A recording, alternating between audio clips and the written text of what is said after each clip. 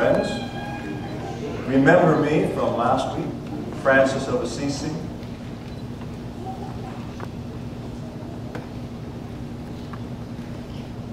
Impressive, isn't it? I don't see how anyone can look at a scene like this and not get the message of the Christmas story. We have a young woman, a young man, a simple place, and a beautiful child.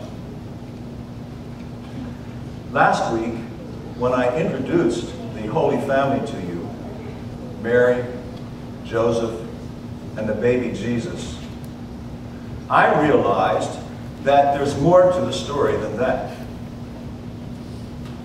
This is the true image of Christmas. But there's more to be said. You see, while the Holy Family was in a stable in Bethlehem, there were shepherds in a field nearby. They were watching their sheep that night when suddenly an angel of the Lord appeared to them. They were very, very much afraid. But then she gave them and spoke to them of a message of great joy. Do not be afraid of me. Look at me. For I am God's messenger, bringing you good news of great joy. For you on this day is born in the city of David a Savior, who is the Messiah, the Lord. You will find a baby wrapped in swaddling cloths and lying in a manger. Glory to God in the highest, and on earth peace to all God's people.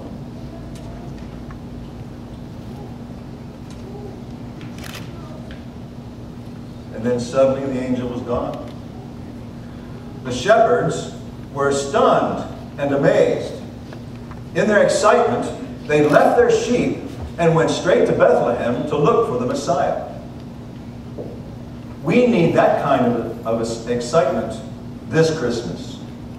We each need to look for our own personal Messiah. Are you excited about Christmas this year? There's more to the story to be told. We've had shepherds, angel, the Holy Family. But I must go now and prepare more for this story. Until next time, may the peace of Bethlehem warm your heart.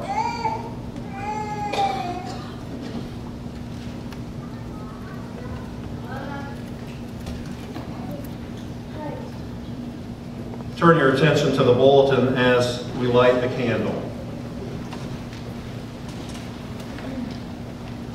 We light this week's candle, hungry for joy. Joy that causes angels to sing, shepherds to believe, and the Magi to worship.